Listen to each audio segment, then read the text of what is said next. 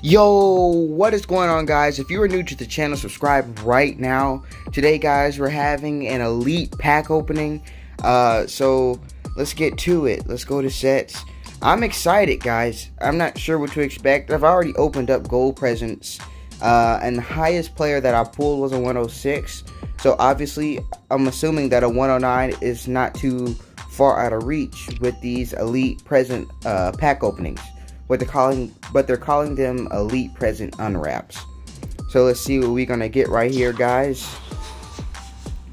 I said something in one of my videos actually talking about the campaign. I was telling you guys to try to accumulate presents so you could hopefully unbox some of these too, and I hope you guys did.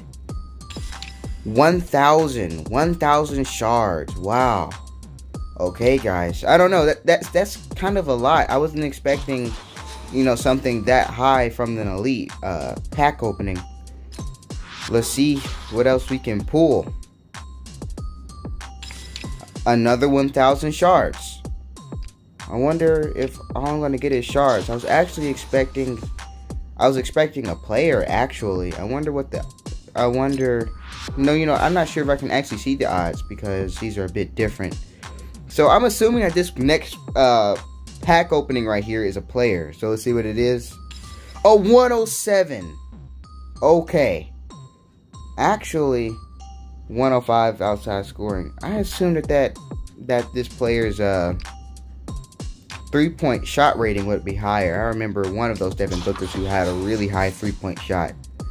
Alright, guys. So this is the 4th pack opening. We've pulled 2,000 shards. We've pulled a 107. I'm not sure if 107 is the max or not, but let's see. Here we go. Alright. A Smoothie King Center Elite Court. Alright, guys. This is the last pack.